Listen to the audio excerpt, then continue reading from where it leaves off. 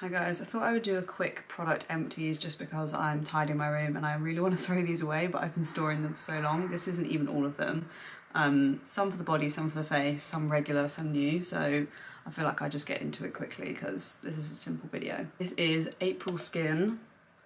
The brand is April Skin. I'm such a noob, why can't I get this to focus? April Skin, there you go. This is the Keratin IPMP Exfoliating Body Wash. It's basically a body wash with salicylic acid in it. Sometimes I get acne on my chest, not a lot, but I think in combination with having PCOS and also going to the gym and sweating a lot, I think that's why I sometimes get like just a couple of breakouts like on my back, shoulders and chest. I normally use pretty much anything with salicylic acid in it. I like to try a lot of them because I don't have that much acne on my chest. It doesn't bother me that much if I have a few pimples. So for me it means that I don't mind trying new products, and if they don't work then that's annoying, but at least I can report back to you and tell you that it didn't work. I normally use like the CeraVe salicylic acid face cleanser just for the body. I'll rub it into a lather and then I'll just leave it on the affected areas, and then I'll like, I don't know, shave my legs or do something else in the meantime just for a few minutes. What I find with the CeraVe one is that it is quite drying. It does help the skin and the acne clear up, but it's just quite drying. What I really liked about this one is that it's also quite hydrating. So I found my skin would clear up but also be left quite soft and smooth. And I feel like there's a very noticeable difference between the CeraVe one, and this would definitely be my preference. The only thing I don't like about it is the packaging is so, like, it looks good. I like looking at that in my shower, but the packaging is very, like, hard. So when you're trying to squeeze a lot of it out, like, you haven't really got much. Well, I guess there's a tiny little bit left, but this is the thing, it's like impossible to get that tiny little bit out just because what am I squeezing? Like, it's just impossible to get it out. But I really enjoyed this. I would buy it again. Obviously it's not that easy to buy because it's a Korean brand. I did really like this and I would recommend it. The next thing is something you'll probably recognise, the Purito Unscented Centella Serum. I've tried the new version. If you want to know what I think of that, there's a video on my TikTok where I compare the new one to the old one. I talk about what's changed and what I think about it. But I have got a huge backlog of this because I've been using it for 4 years, so I would just stock up. I used the new one for a week. It seemed fine. It seemed pretty similar to the old one, to be totally honest. I think it was more of a packaging change. But I'm back to using my backlog of these because I don't want them to go out of date. This is obviously one of my favourite serums. It's great for boosting your barrier health, giving you a glow, for keeping your skin clear. Like, I could go on and on about how I love it. If you're new, you won't have seen this, but if you've been around for a while and you follow me on TikTok or Instagram, you'll know that I use this morning and night every single day. The only thing about this, so it's got centella, peptides, what else? Madecassoside, ceramides, but it also has niacinamide, and some people say that when they use this they break out, and I would put that down to either, I mean it could be anything, but I'm just hypothesizing. I would put it down to either some people's skin not getting on with centella, even though it's supposed to be soothing, you can really be allergic or disagree with anything. Or the niacinamide, because not everybody gets along with niacinamide, even though it's such a great ingredient. I know a lot of people would rather niacinamide just stop being in so many skincare products, but I'm afraid I do really like niacinamide, so I will forever purchase this, I think. Next one I've got is an eye cream. This is by Dr. Sam's. It's the Flawless Nightly Eye Serum. It's really small packaging, comes in a pump. I've been using this for a long time. I would estimate 2 years now. It's one that I will always have, like I already have a replacement down there that I'm using. This one contains shea butter and a mix of retinoids, I believe. Niacinamide. It's essentially a retinoid eye cream that's also very hydrating. I reach for this all the time. I do rotate it with the Beauty of Joshin Retinol Eye Serum, and also more recently the Hari Hari Wonder Bakuchiol Eye Cream. I really like that one at the moment as well. I think a lot of people get put off by, why is this not focusing?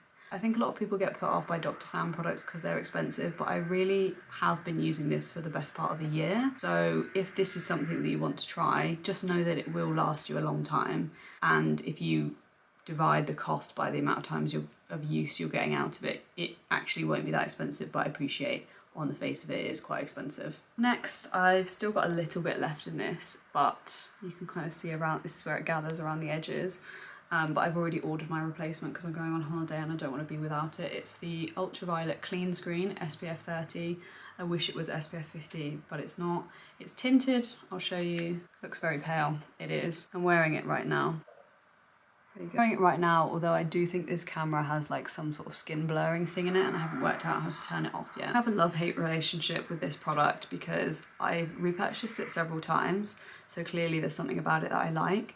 I get compliments on my skin when I wear it, but I feel like it makes me a little bit self-conscious of my skin. When I first put it on in the morning, it looks really dewy and glowy. It evens out your skin tone nicely, assuming you're the colour of Casper the Ghost, because it's definitely not going to work on darker skin tones, which is one thing that just does annoy me about tinted sunscreens, because they always say the tint is universal, but it's like, who are you fooling? Like, who are you trying to fool? We can clearly see that it's not. But it's more, the thing that I don't like about it is that in the afternoon it's like dried down and it feels quite chalky, how mineral sunscreens often feel, and I don't like it under makeup. A lot of people say that it's a good base for makeup. I totally disagree. Like, I like my makeup dewy, and I can't be putting dewy makeup on a chalky base. For me, if I were to apply makeup on top of this, I feel like I was applying cream products over powder products, and I don't know who likes the feeling of that other than Patrick Tar for blush, but for me it's a no. I continue to buy this because it doesn't break me out, it doesn't bother my perioral dermatitis, which is the rash I get around my mouth, and people do seem to compliment me on it when I wear it. I just wish it was dewier for the whole rest of the day, and I also wish it was SPF 50. And sometimes I wish it wasn't tinted as well, but I change my mind on that quite a lot. Next we have Finacea. This is obviously the new one that I've opened because I lost the empty, but it was like, you know when it's like a metal pack and you've like wound it in over itself just to try and get like the tiniest little bit out, a bit like a toothpaste packaging. That's how it was, so I was pretty desperate to get a new one of these. Finacea is prescription strength azelaic acid, and it was recommended to me by my dermatologist, who was Dr. Sam Bunting, and I really like it. It's not changed my life, that would be an exaggeration, but it's definitely calmed my face down. It does bits for my texture, it brightens my skin. I'm not gonna lie, like my skin was pretty bright before because I was using a retinoid for 4 years before, but I do think this just adds that extra 5%. It just calms my skin down, it makes me tolerate my retinoid better. That's the reason I use it, because I got perioral dermatitis, and Dr. Sam told me that azelaic acid is essentially anti-inflammatory, which I didn't realise at the time. It's not an ingredient that I'd ever looked into that much, and it can help people who don't tolerate retinoids very well tolerate retinoids better. I really feel like it has played out like that for me, so I feel like this is the sort of thing I'll always have on hand. It's also good for calming down breakouts. If you get some sudden breakouts and you want to calm the skin down, it's quite good at making them go away quicker and just like soothing redness.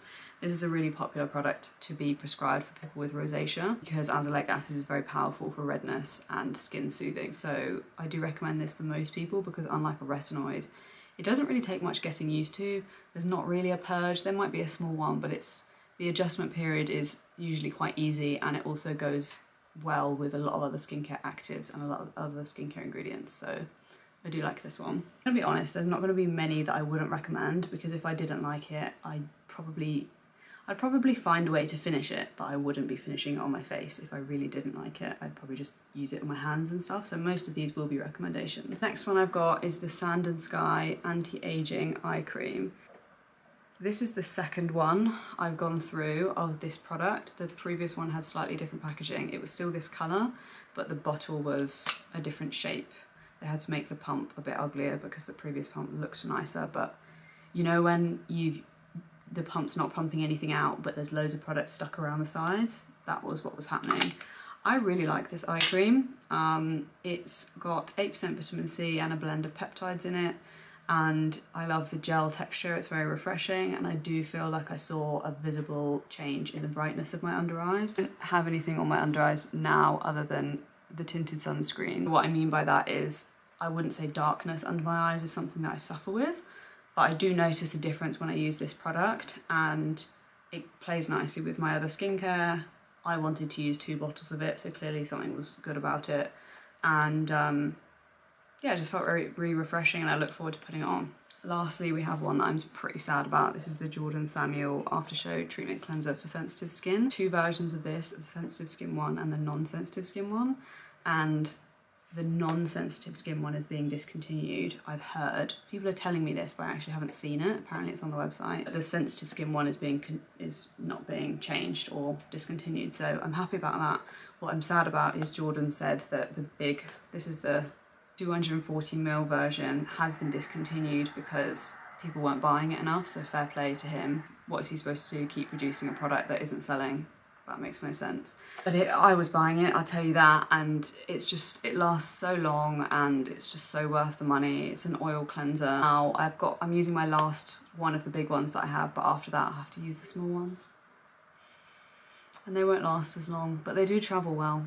This is just a really simple oil cleanser. It's a gel formula, and then when you rub it between your hands, it doesn't turn into like a liquid, but it goes into like a very slippery substance, a bit like if you warmed butter between your hands, that kind of thing. Quite a minimal ingredients list. One of the biggest components is olive oil, basically, olive fruit oil. But yeah, I love this. I've been using it since 2020. It doesn't break me out, it takes off my makeup like a dream. I've heard some people say they don't like this because it leaves a film on their skin, but I have never experienced that. The only thing I would say is if you're not using a water-based cleanser to wash it off afterwards, that's probably why, because oil cleansers aren't really designed to be used on their own and then other skincare put on, because otherwise the oil residue can just break you out. So I don't know if that's what was been happening to those people, but I've never felt that way about this cleanser, and this is my ride or die. And Jordan, if you ever discontinue it, we'll have to have serious chats. Lastly, I have like 6 more of these empties over there, but it's my ride or die Cetaphil Daily Hydrating Moisturiser. Maybe there'll be like a tiny bit. No, there's not. Basically like a liquid hydrator, so it's like a moisturiser that feels very liquidy and like quite watery, but it packs such a punch of hydration that it moisturises, in my opinion, a lot more than a thicker cream. A lot of people use this and they feel like it's not gonna do enough, and I feel like that's more of an illusion because you assume it's not gonna do much because it's so watery. But when you actually think about it, like I've gone whole days where I haven't applied SPF, maybe it's just I'm not feeling well that day or something, and I just use this, and by the end of the day my skin still feels so hydrated. It plays super nice under SPF. You know how sometimes the two can disagree. It plays nice under makeup, like it just... The only thing I would change is I wish it were a bigger bottle because it doesn't feel like it lasts that long. I'm gonna ask them to see if they would like to make a bigger bottle, maybe with me. But even if not, I would buy it. So that was all of my empties. Let me know what you want to see next, and I'll try and compile some more empties for next time. Bye.